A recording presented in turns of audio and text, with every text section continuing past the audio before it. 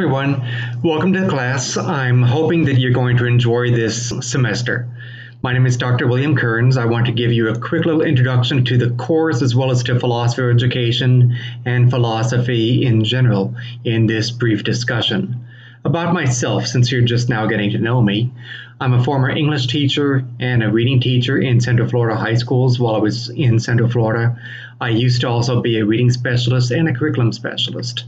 My primary teaching areas were English language arts at the high school level and reading at the high school level.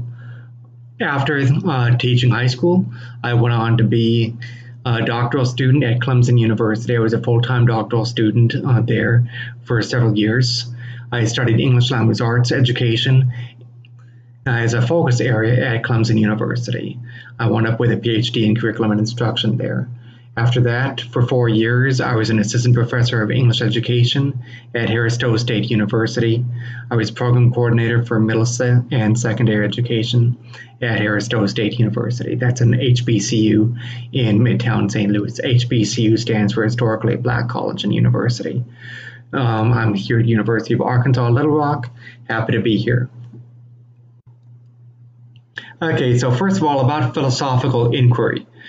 Philosophical, to be a philosopher means, of course, you're a lover of knowledge. That is juxtaposed from philosophe, which means someone who pursues knowledge, loves knowledge, but isn't someone who does something. So philosophical means you're a lover of knowledge. Inquiry means you're in pursuit of knowledge. You're using methods of inquiry to pursue knowledge. There are several sub-areas of philosophical inquiry that affect the field. One is, of course, metaphysics. Now, I know that you guys are probably used to the term metaphysics having to do with something that's metaphysical, as in spiritual or maybe new agey, that sort of thing. That was not the historical use of the term as it was used back in the 1700s, 1800s, when philosophy was evolving. Metaphysics means the study of questions about the nature of reality. When the natural sciences were emerging, physics and geography and geology and so on and so forth, they were considered sub-branches of metaphysics in their origination. Because again, what are you doing when you're studying the natural sciences? You're studying the nature of reality. So again, a branch of philosophy is nature of reality. Now, depending on what conclusions you draw about the nature of reality, is reality constructed? Is there a hardcore real reality? That's going to lead you in different directions. The assumptions you draw, the conclusions you make about the nature of reality shape how you in turn are going to want to do the curriculum. Then we get to epistemology. That's the nature of knowledge. And a sub-branch of epistemology, of course, is the theory of truth. So what is knowledge? How is knowledge shaped? How do we get our knowledge? What's the nature of truth? Is truth absolute, or is truth something that we form as part of a group, part of a consensus? Again, the conclusions that we reach very much shape how we pursue education and what type of education we form as part of our curriculum. Then we get into axiology. That's the nature of values. Sub-branch of that would be, of course, ethics. Axiology strongly shapes the decisions we make about right versus wrong, good versus bad, harm versus not doing harm. And that in turn, of course, shapes curriculum. So again, as you look at curriculum theory, always in each of these branches that we study, always think about what's the nature of reality that's underlying, what's the nature of knowledge, and what values. So again, reality, knowledge, and values. That is underlying everything that we look at. You can see a little bit more with axiology, with values. You look at what is good, what is ethical. You're always asking those questions. With metaphysics, what is real? How can I know that something is real or not? Are the things that are real limited to what can be measured? That gets into, within research paradigms, positivism. Or are there things that are real that are outside of our ability to measure them. When we get into epistemology, how do we know what is truth? That gets into various theories of truth. Some people believe that there are absolute truths. Some people believe that truth is a matter of consensus in a joint community of inquiry. Okay, further about philosophy of education. In this discussion, we're going to talk about idealism as well as realism. Going back to the ancient Greeks, those were two contrasting branches of education. Idealism, you're looking at Socrates and Plato. The Socratic method of dialogue is highlighted here in idealism. You're looking at generic notions of truth. The philosophers often pose abstract questions that are not easily answered, but are concerned with the search for truth. Socrates, of course, was known for doing this in the dialogues of Plato. And in fact, Socrates went around asking such questions of the citizens that eventually, of course, Socrates had to drink hemlock. So again, moral to the story is that if you make a pest out of yourself, making people stop taking things for granted and realize, okay, we might be a little bit ignorant about things that we're taking for granted, people are going to get mad at you. That's one of the risks that we take as philosophers and as researchers and as scholars. The world of matter is in constant state of flux according to idealism. The senses are not to be trusted. They can continuously deceive us. That is an early predecessor to the assumptions that we make under constructivism and pragmatism. When we learn more about pragmatism, idealism is strongly related to constructivism and pragmatism as a predecessor. Truth is perfect and eternal, but it is not to be found in the world of matter, only through the mind. Again, that's the assumption of a constructed truth. So again, when we look at constructivism, as known by Vygotsky and Piaget, and also Dewey was a constructivist. When we look at the pragmatists, that's the assumption that what we know about reality is a mental construct. When we look at social constructivists later, as they would eventually evolve, similar to idealism, you're looking at the construct of truth put together with influences by society. So there we get into social construct of truth. More about idealism. The only constant for Plato was mathematics. They were thought of to be unchanging and eternal. Plato's method of dialogue, as evidenced through Socrates, the Socratic method of dialogue and inquiry, you're looking at systematic, logical explanation of all points of view. So Socrates, if you read the Socratic method, if you read Plato's dialogues, you'll see that he urged the people that he was in dialogue with systematically consider all possible points. Eventually, of course, the conclusion was, I don't know the things that I thought I knew. Ultimately, it leads to agreement or synthesis of ideas, or at least the admission to ignorance. Again, the statement that is often repeated is that the admission of ignorance is actually the beginning of knowledge. And I want to go back here just a little bit. You notice the word dialectic on the screen here.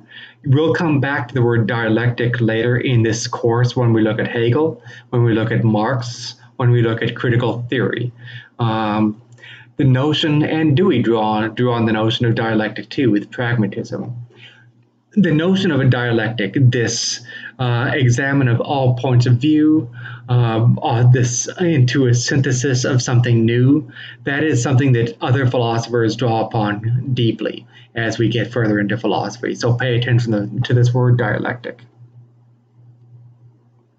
Plato believed that education helps move individuals collectively toward achieving a common good.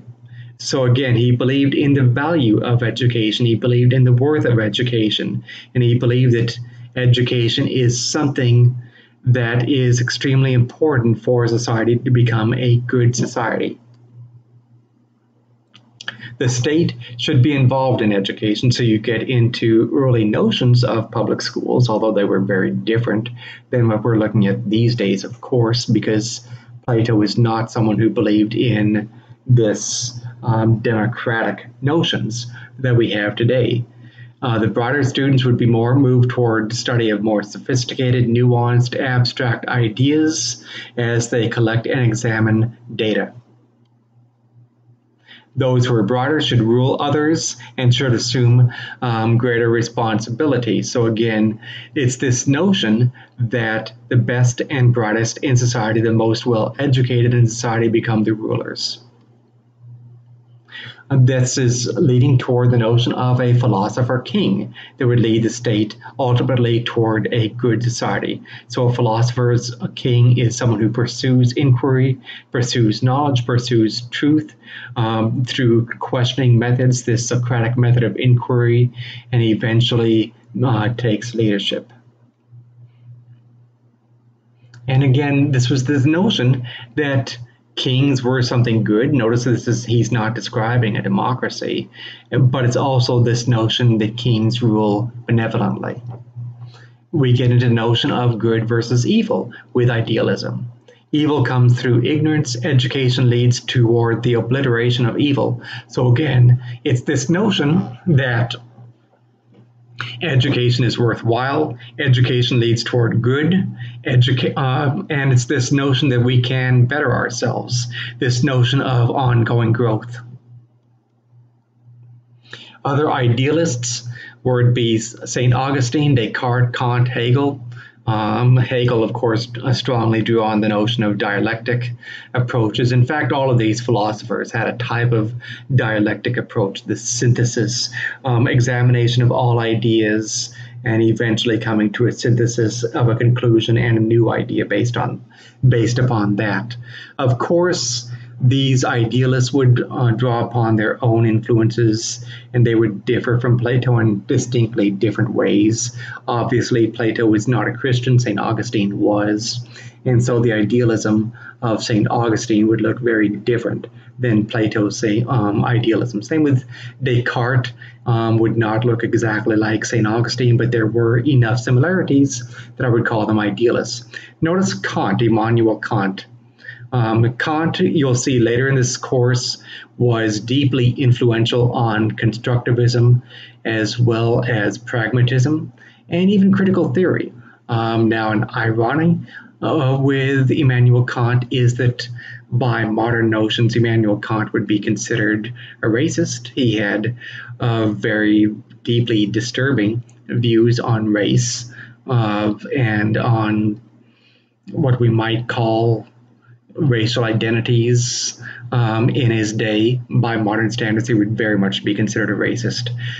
But at the same time, despite that, he is very deeply influential on critical theory and notions of justice. So we get into the goal of education. Education is interested in the search for truth through ideas. With truth comes responsibility. Might, at the risk of sounding humorous, you get into the Spider-Man thing that, of course, truth means power. Truth means responsibility. With great power comes responsibility.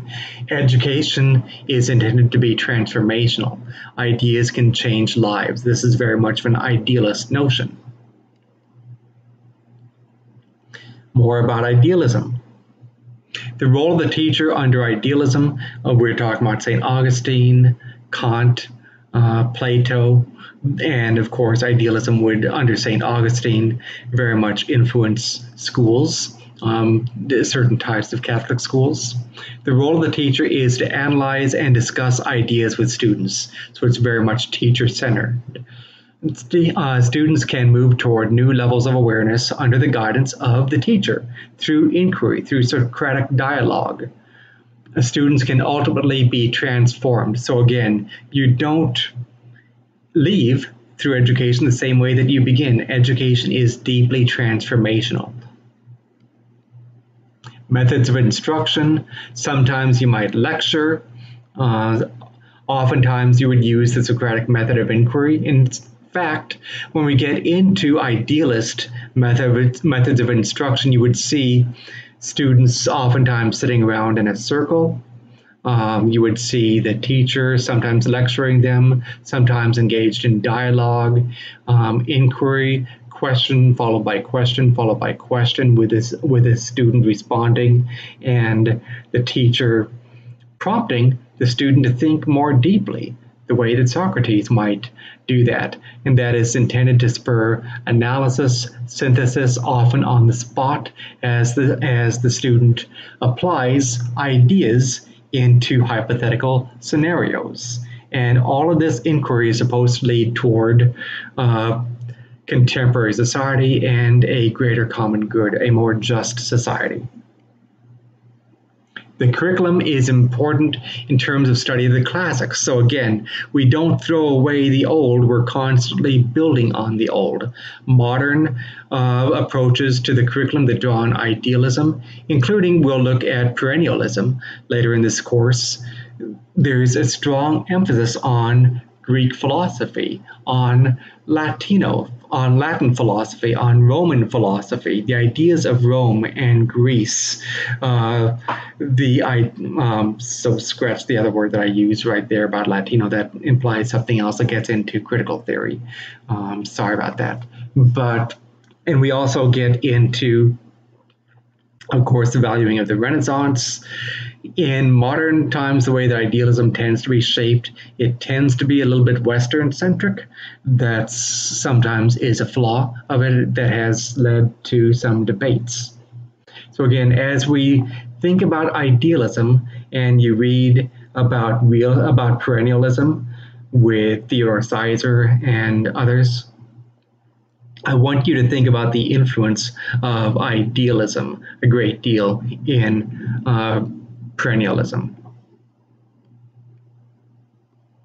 Now we get into realism. Realism is also a strong influence on perennialism, but it also, in many ways, when we later look at social efficiency as an ideology, realism also strongly shapes social efficiency. There is a method of inquiry called positivism. Positivism means that you rely on just the evidence that you can measure. Anything else, this world of ideas, is not as valuable as what you can measure. So again, we look at statistics, data, hard data that are valued by positivists. That's very much a realist notion. And we're looking at Aristotle as our key from ancient Greece influencer on the field of realism. Aristotle was a leading proponent. He started the Lyceum, which was kind of a school of philosophy with students. Some of the great philosophers of ancient Greece were influenced by Aristotle. He was the first philosopher to develop a systematic theory of logic. So when we look at the field of logic, we owe a great deal of debt to Aristotle. Aristotle was a scientist, a very real scientist. He conducted scientific experiments. He studied nature. And in fact, Dewey was not the first, not Dewey, I'm sorry, I'm tired, but Dewey was not the first person to draw on this, but also what I meant to say, I'm sorry, Darwin was not the first person to come up with a type of theory of evolution. Aristotle came up with a theory of evolution long before the life of Darwin. Now he got some things wrong, quite a few things wrong if you look into it. He got a few things borderline right, actually. He had some legitimate points, but he was also influenced by Greek mythos, by beliefs, by assumptions that he was making to draw some of the wrong conclusions too. So it's not like his theory of evolution was exactly right, but at the same time, the fact that he did come up with a type of theory of evolution shows you that he very much believed in evidence, in facts, in gathering data through an early form of what we might call the scientific method. He believed that only through studying the material world is it possible to clarify and develop ideas. Matter is real, independent of ideas. That gets you into the importance of matter, the importance of hard data, the importance of things that you can see, feel, taste, touch as primarily important, independent of ideas. This sounds like some people you may have run into. It's not so much what do you think, it's more what do you know based upon the facts, based upon the evidence, based upon the hard data. Some philosophers' questions in the realist approach: what is the good life? What is the importance of reason? And of course, Aristotle was an advocate of moderation in all things, balance in the leading of one's life. Reason was thought of as the instrument to help people achieve balance and moderation. So this was a very thoughtful, very contemplative life of inquiry and what we might call science. More about the realists. Realists influence a great deal of philosophy. Now I'm going to talk a little bit about religion here because of course religion was very deeply influential on the field of philosophy and natural philosophy, including science, as we look at the Renaissance. Realists influenced what we might call Neo-Thomism, drawing on Thomas Aquinas. Aquinas developed a synthesis of pagan ideas as well as Christian beliefs in his study of religion. Aquinas promoted the idea that reason is the means of ascertaining or understanding the truth. Reason as opposed to, let's say, meditation, prayer, etc., and that God can be understood through reasoning based upon the material world. Aquinas promoted the idea that there is no conflict between science and religion. Of course, many people do see a conflict there. The world of faith with the world of reason are interlinked under the notion of Thomas Aquinas.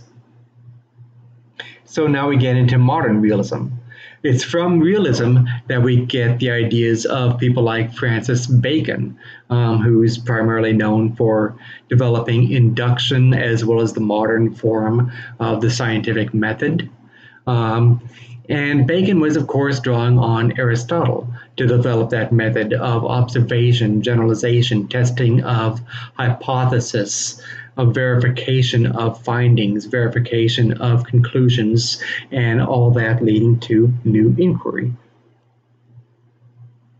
And of course, John Locke was very much a realist.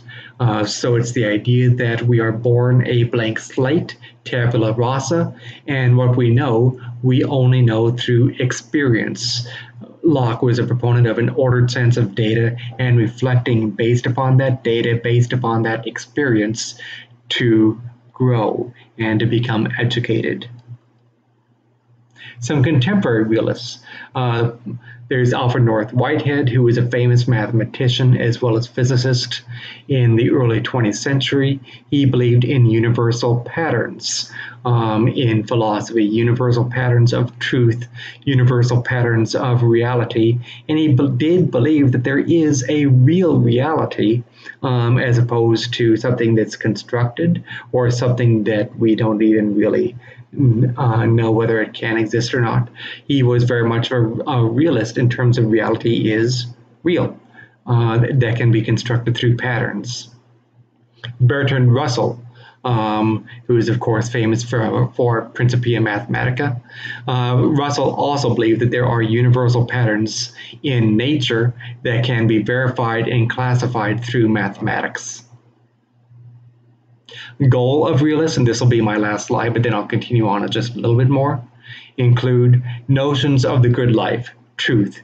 Beauty can be answered through the study of ideas as well as, here we come again, dialectical method. This, you look at all possible ideas, you look at the evidence, you synthesize the evidence into a new conclusion, a new way of understanding. For contemporary realists, the goal of education is to help individuals understand and apply principles of science. They're very much data-oriented, very much evidence-oriented to help solve problems plaguing the modern world. Now, a little bit about some of the philosophies that we'll study in this course. We'll look at perennialism, as well as social efficiency, as well as pragmatism, as well as critical theory, sometimes also called Reconstructionism. The first one that we'll look at in this course will be perennialism. Perennialism draws deeply upon the philosophies of the Greeks, the Romans. Like I said earlier, you basically believe that you're standing on the shoulders of giants. You draw on classical ideas, classical beliefs, and you want to help students in your classes to get to know these ideas. Perennialism was very deeply influential in the late 1800s into the early 20th century, and it still is influential.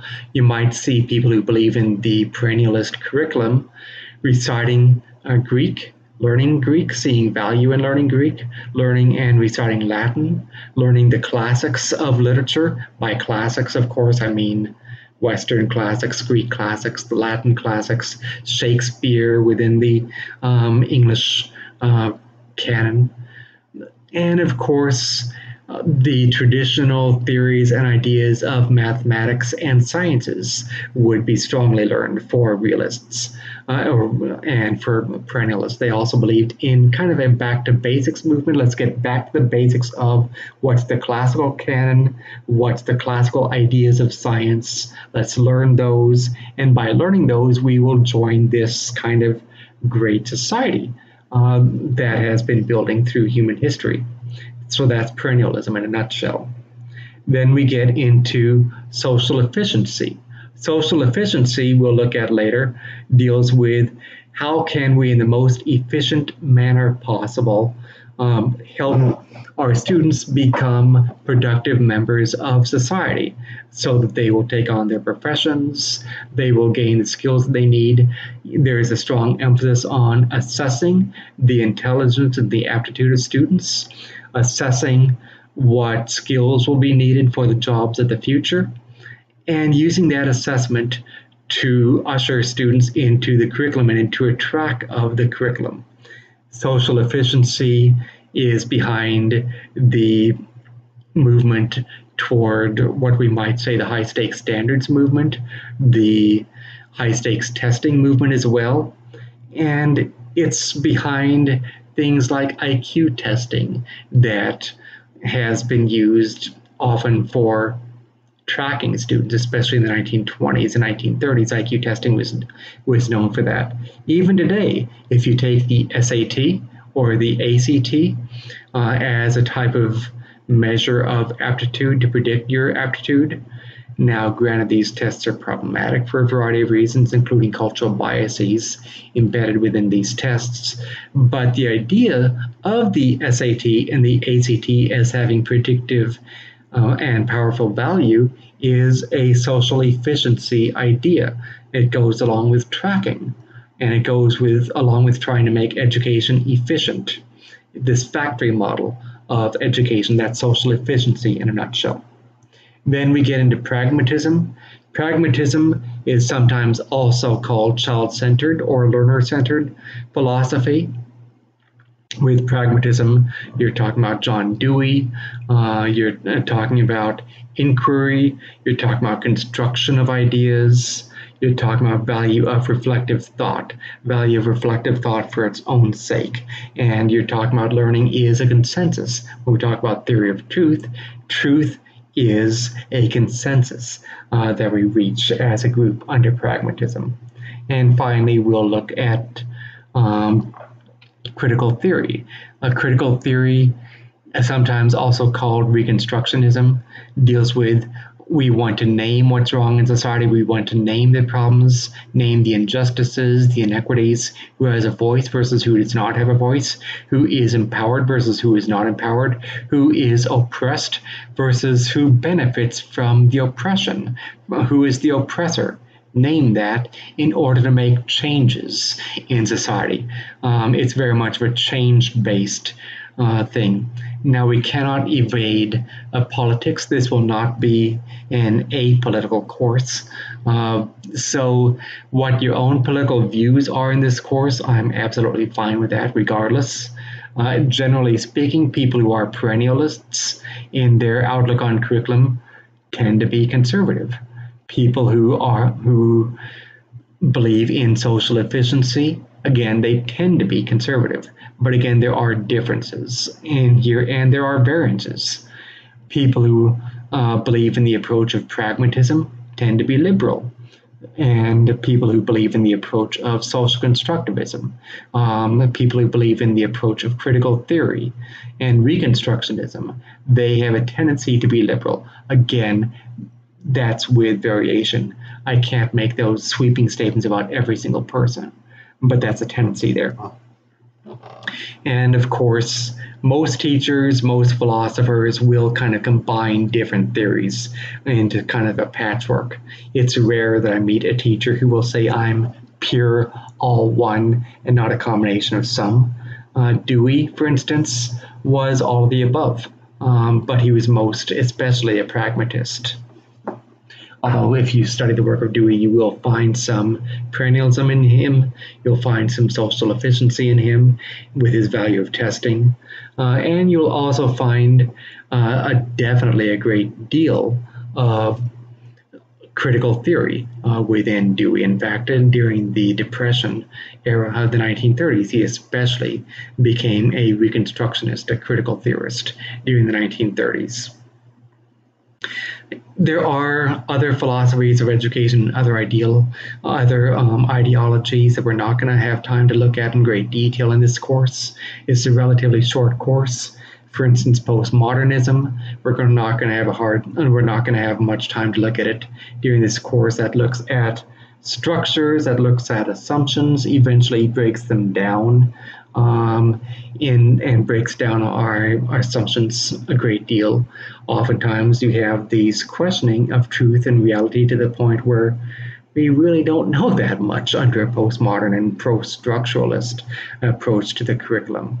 And postmodernism tends to be very inquiry-based again. It's constant state of growth, constant questioning. Because again, we cannot settle on one final answer because there is no one final answer under a postmodern curriculum. Dahl and Pinar are known for that. You're also going to see some articles that mention humanism. With humanism, think of Maslow, this self-actualization that all of you guys have known from Maslow that I'm sure you've heard before. And with Maslow's hierarchy of needs. And people who are humanists believe in valuing the worth, the dignity of the human being and helping each student reach their full human potential to the point of what Maslow would call self-actualization. That's humanism in a nutshell. I'm not going to study humanism for one thing, because honestly speaking, and the field of curriculum theory is open to all kinds of debates, but in my personal view, humanism has become infused throughout other ideologies as well. And so it's difficult to find someone who is a pure humanist. But you can find people who are, for instance, perennialists as well as humanists, and you will certainly find people who are social efficiency advocates as well as humanists. So again, that's one reason why you'll hear me mentioning Maslow and Maslow's hierarchy of needs and self-actualization. I'll make references to humanism, but as you've seen with the syllabus, we're not going to be reading articles that are 100% devoted to humanism. Okay, that's the little introduction. Feel free to get in touch with me anytime. Hopefully you enjoyed this. Hopefully it was helpful. And let me know if you have any questions whatsoever as you tackle your early readings in this course. Thank you very much.